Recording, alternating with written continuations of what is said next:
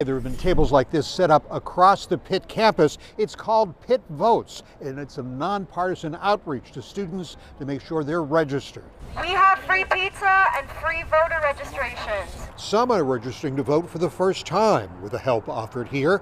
Some, but not all, to vote on campus in November because they now live here. I had been thinking about it, but I never really knew the process and looked into it online, so this was really helpful just to be able to have someone walk me through it and tell me the steps. Other Pitt students say this helped them when they were new on campus. He gave me a little flyer that I could apply for. It was a pretty easy process. I think it took me like under 5 minutes. It really wasn't difficult.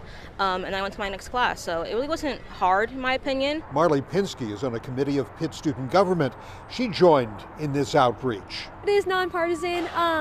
We are sort of here helping out with Pitt Votes, which is an office under Student Affairs, to help them just register voters at the university. We got leaders from college Republicans and college Democrats on campus to talk with us side by side about their efforts here with student voters at Pitt. We've been encouraging all of our members to register in Pennsylvania no matter what. This is the state that we believe will decide the election, so we're encouraging everyone in our group of the 60 plus to all register in PA. So Pennsylvania is the most important state in this election.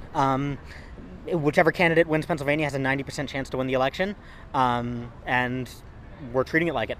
With Commitment 2024 coverage on the Pitt campus in Oakland, Bob Mayo, Pittsburgh's Action News 4.